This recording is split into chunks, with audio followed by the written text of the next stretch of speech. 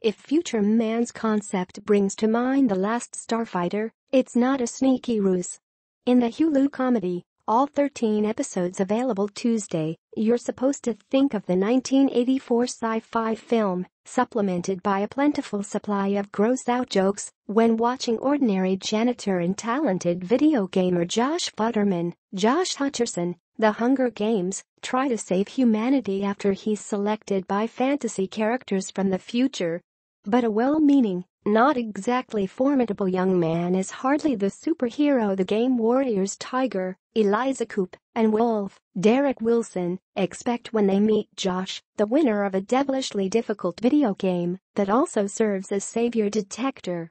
The closest thing he has to a superpower is an expansive knowledge of pop culture that lets him fashion solutions to time-traveling conundrums and other sci-fi challenges by relying on his recall of Back to the Future, Terminator 2, Quantum Leap and other seminal projects.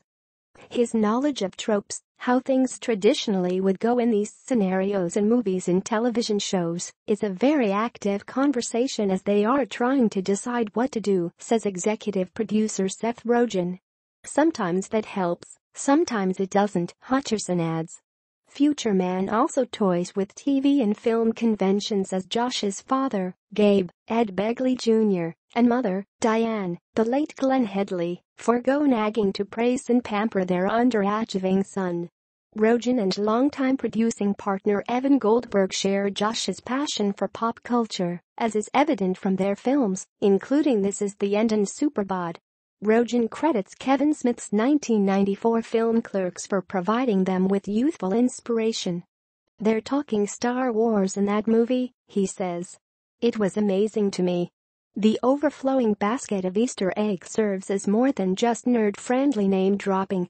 It provides Josh the history and logic to solve problems on the way to completing his mission, stop a scientist from discovering a cure for herpes, a solution that would also mean the end of the world. One of the best things the show does is take things that seem like jokes and make them into important plot points," Rogen says. "Such knowing references anchor some pretty weird subject matter, and so does Hutcherson. The show is so crazy that to have someone at its core able to convey the stakes and emotional side of it is the only thing that would make all the other stuff function at all," he says. Hutcherson, who resembles Back to the Future's Michael J. Fox, imagines Josh as overwhelmed after being sucked into Futturman's incredible world, but having the wherewithal to succeed. He has a hard time adjusting to the reality he's been smacked in the face with. "He's bewildered," he says. "But he's actually very intelligent. He comes up with intricate plans in high-pressure moments." The Hulu series contains the R-rated humor that Rogen Goldberg fans love, but it takes the comedy in a different direction with action, sci-fi and fantasy.